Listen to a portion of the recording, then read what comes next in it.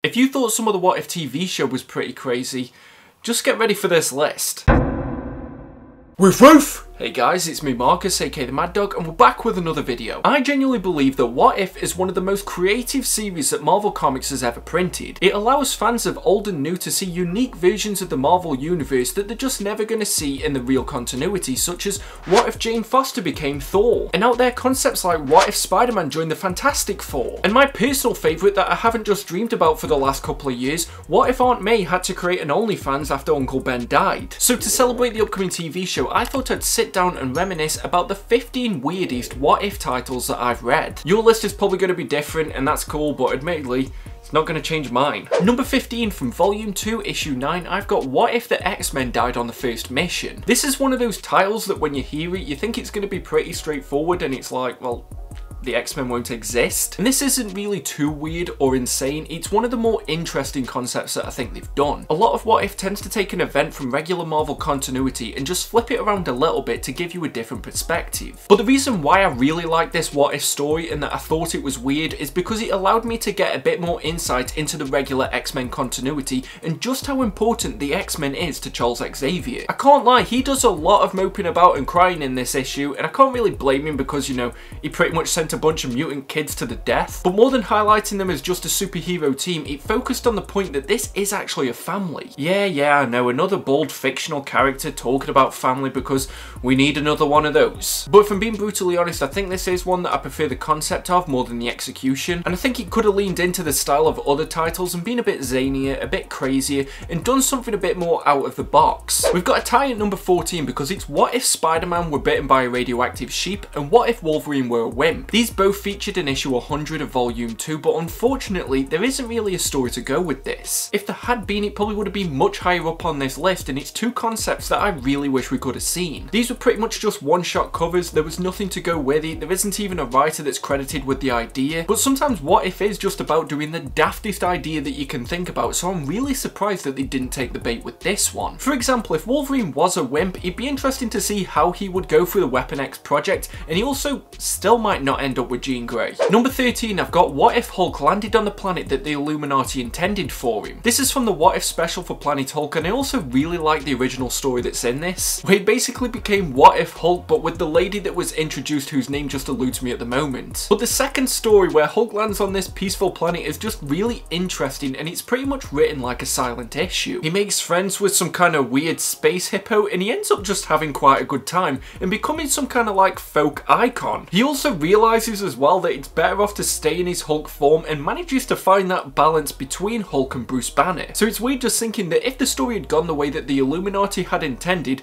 Hulk probably would have been better off. But we wouldn't have been better off because Planet Hulk is such a great event, they even made it quite high into my top 10 list of the Marvel One and Done omnibuses. Number 12, I've got What If Spider-Man kept his 6 arms? I think this is one of the first What If issues that I looked for when I was slowly getting into the series, because I just think Spider-Man with 6 arms is such a great concept, and I know that it's based on Amazing Spider-Man issue 100. And the thing with What If is that I like the stories that tend to go towards the more hypothetical, where something from the inception of a team or a character is completely changed or reversed, because I think that's where you get the wider ramifications, but at the same time I really enjoyed this story. Peter slowly starts to realise that there's actually some benefits to him having all these extra arms, like he's got even greater strength and he can punch more people at once. But this is also one of those Spider-Man stories where he just keeps doing stuff wrong and things just keep going worse for him, like all the greats that have come before it. So first he goes to look for Dr. Connors, which just ends up making him transform into the Lizard, and they have a pretty decent fight. Then he goes to see Mr. Fantastic, and in one of the most bizarre sequences that I've read in a good long time, the Thing comes in and says, "Hey Spidey, I've got something to tell you."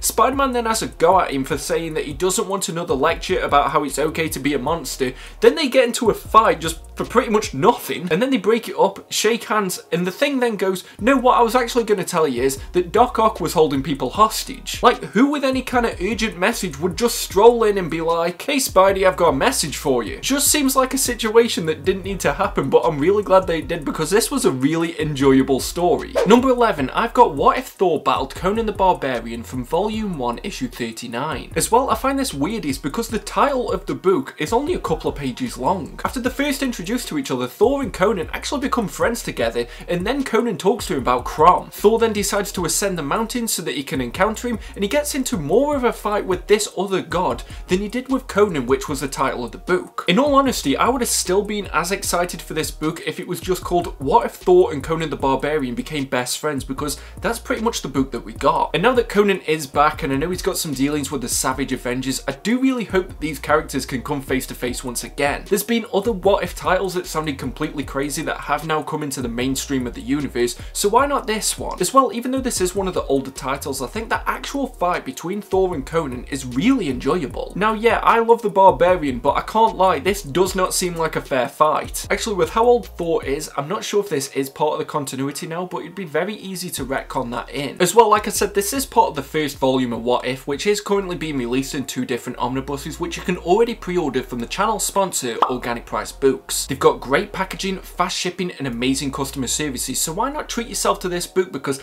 I'm not going to say this for everybody who watches this video, but you personally, you deserve it. So what if you did buy the 2 What If volumes, and also what if you use code WOOFWOOF for $2 off your order at the checkout? Well, fortunately for you, this is part of the regular continuity, and you can use that code as many times as you like. Number 10 from Volume 2, Issue 83, it's What If Daredevil Was a Disciple of Doctor Strange? This one is the combination of a great concept and also a pretty decent execution, because it really went in a direction that I didn't expect. Doctor Strange doesn't act as the same Sorcerer Supreme that we all know and love, and he's more of a martial arts sensei. Elektra's also got a massive part in this, but the reason why I really loved this story was for that really cool Daredevil costume. It's so 90s that I'm expecting it to be called the Rad Edition, but if a Marvel Legends figure of this came out, I would jump on that day one. But there's also just a really interesting story in here, and you get to see Daredevil operating as his own agent. There's a betrayal, there's a triple agent in it, and I just think that this is a really fascinating story. And this is actually one of those what if concepts that I would have liked to have spent a bit more time with. Number 9, again from Volume 2, because it's issue 18, which is What If the Fantastic Four battled Doctor Doom before they had the powers? Again, you think this would be another situation similar to what if the X-Men died on the first mission, and you'd be like,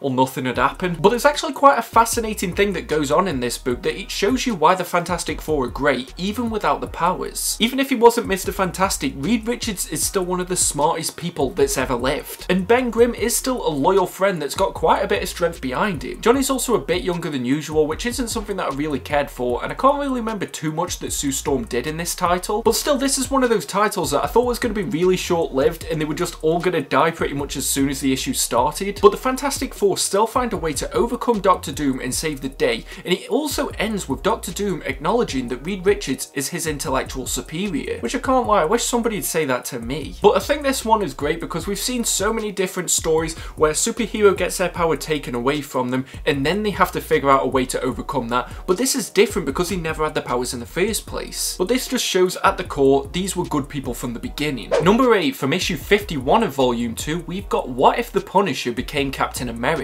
Now this sounds like a great concept, and because of the fact that a lot of people have been Captain America, it really wouldn't surprise me if Frank Castle would end up wielding the shield. It is a little disappointing to say this, but you don't get to see a lot of him operating as Captain America, but it's still an interesting story to read. But the funniest thing about this What If issue is that Frank Castle can't help ending up becoming the Punisher. It's just something he needs to do. I think we only really see him in the Stars and Stripes for about 1 page, and it's great how they show you the reaction of the other Avengers and how they just don't accept him. But like I said, this was a what if concept that pretty much ended up being the exact same story that happens in the real universe because of the fact that we just end up with the Punisher. Number 7, we've got What If Professor Xavier Became the Juggernaut from Volume 2, Issue 13. Now this is one of those great what if issues because it's just got a batshit crazy concept, and it does it in the most batshit crazy execution that's possible. So having been buried alive, Charles Xavier goes a bit crazy and emerges as a Juggernaut and pretty much takes out every single other Marvel team that exists. Because he's still got his telepathy, but now he's got the benefit of being unstoppable, it does raise a question that was the wheelchair the best thing that happened to Xavier? That's one of those questions that sounded reasonable in my head, but now that I've said it out loud,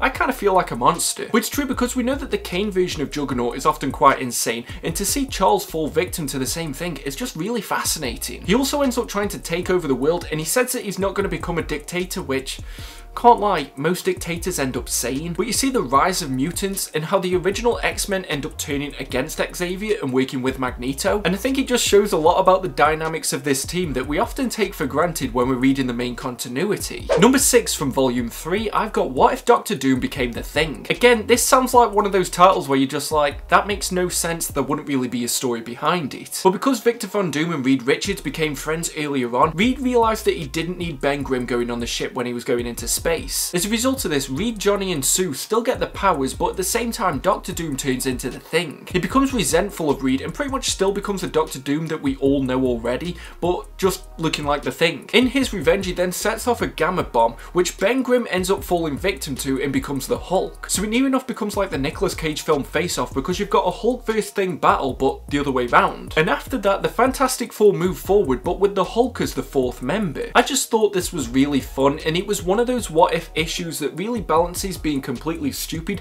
but still tells you a coherent and enjoyable story. Coming in at number 5 from volume 1, we've got issue 26, which is What If Captain America Was Elected President? This is one of those stories that goes from 0 to 100 at pretty much the turn of a page. The concept itself already sounds quite interesting, and I think it's probably more interesting now that we live in the world that we do, because of the fact that celebrities can run for president, and I'm not trying to get political or anything like that, it's just that I can see parallels between this and the world that we live in today, which doesn't so much explore the political side of it, but how Captain America ends up letting his guard down. There's a great plot with the Red Skull, and it has quite a somber ending, but the reason why I really love this one is because it still allows you to see a bit of the wider world. There's just a couple of panels where Spider-Man goes and pretty much harasses J. Jonah Jameson and says that he needs to start being nice to him just in case he becomes vice president. And these are the what if stories that I really like, where they understand how other characters would react to this situation. So just having those couple of pages really tickled me, and I think that's what solidified this as a great what if story. Number 4 from volume 2, issue 71, I've got What If the Gamma Bomb Spawned 1,000 Hulks? When I first heard this title, I thought it'd be similar to that time when someone spawned 1,000 Deathclaws in Fallout 4. And in this list, I've tried to not include titles that have pretty much happened in the main universe, kind of like when Jane Foster became Thor. But you can sort of argue that a similar situation to this did happen in Old Man Logan, but in a weird way, Bruce Banner gets the respect of the planet because of the fact that he isn't the only monster that exists. He's still got his intelligence, so he is able to understand exactly how they can overcome the Hulks. And in all honesty, it's just fun seeing all of these take over the planet. Like, this could technically be called Planet Hulk, but I like that they really managed to exploit one of the biggest problems in the Marvel universe, and that's the fact that near enough everybody exists in New York. So all the Hulks do is go straight away to New York, and they manage to take on the majority of the superheroes that exist. I like that it still manages to poke fun at some of the plot holes of the universe, and that's why I really enjoyed this title. Number 3, we've got What If Wolverine Became the Lord of the Vampires from volume 2, issue 24. Yeah, that title alone's a bit of a mad one, and it delivers in its execution as well. So you have the majority of the X-Men team being bitten and turned into vampires, but Wolverine, being the madman that he is, still takes on Dracula. He beheads him and then takes over all of the vampires and has the ability to turn into an actual Wolverine. But it's from there where the story really goes crazy, because I believe this was based on an actual issue of the X-Men that I haven't really read just yet. And Doctor Strange has quite a big part in this, but as Wolverine's army is rising, Doctor Strange is taken out of the picture, so his spirit then locates the one person that they feel is fit enough to take on an army of vampires, and it's the Punisher. Not Blade, the actual vampire hunter, but Frank Castle. I'm not gonna lie, it's still cool seeing the Punisher with Doctor Strange's cape and just shooting a load of vampires, but I do feel like they did a complete left turn where they could have just included Blade. I really love Frank's attitude as well when the spirit of Doctor Strange is talking to him, and he just takes it in his stride, and without a moment's hesitation, he just decides to start shooting everything. This was just one of those really fun, quirky titles that I think just shows you that Wolverine will pretty much be the same character no matter what happens to him. Number 2, and I'm cheating a bit on this one because I've got pretty much every what if this character killed this character. As what if has been going on for decades, there's so many different ones of these, and I can't really separate a lot of them. You've got what if Punisher killed Daredevil, what if Punisher killed Spider-Man, what if Daredevil killed Kingpin, and there's quite a vast number of these that have shown up throughout the years, and they're all really interesting. As well, I'm going to include Punisher kills the Marvel Universe and Deadpool kills the Marvel Universe because they pretty much are what if titles. And as well, I have to give a shout out to my friend Hunger Club Clothing because he sent me this amazing Deadpool t-shirt. t-shirt. But yeah, because of the fact that a death of a major character in the Marvel Universe doesn't really seem to happen or really last that long if it does, having What If explore some of those situations allows us to really see what it would be like if death was a permanent consequence. Number one, and just the weirdest concept to me, and also the weirdest execution that I've seen in a What If titles from the ones that I've read, is going to be Volume 1, Issue 11, and what if the original Marvel bullpen became the Fantastic Four? Just seeing Stan Lee as Mr. Fantastic and Jack Kirby as the Thing is enough to put this at number one. What If has always been about crazy concepts, but to bring people from the outside world to overtake one of the biggest teams within the Marvel Universe, just weird. I also really just like the explanation for how they got the powers and that something was just delivered to the office. It almost felt like they were just trying to do the silliest thing that they could do with this issue, and it really works. And I think this also works as a counterpoint to what I just said about what if the Fantastic Four took on Doctor Doom before they had the powers, and that this brings into question, can anybody pretty much be heroic if it is that they've got powers? I had such a good time reading this one. It was so meta but enjoyable at the same time, and I think this highlights why What If is such a great series. I'm really hoping that the Disney Plus show does the same, but like I said, this is my list. I haven't read every single What If title that's ever been released, so I do want to know in the comments section below, what are some of the most bizarre What If stories that you've read? If you liked the video, give it a thumbs up. If you didn't, why did you get this far? Definitely subscribe if you're new here, and do your boy a favour and share this video where you can. Feel free to check out one of my other videos, but until next time, just make sure that you stay safe, stay reading the best books that you can find, and stay mad all you dogs. Woof woof! See you at the next video.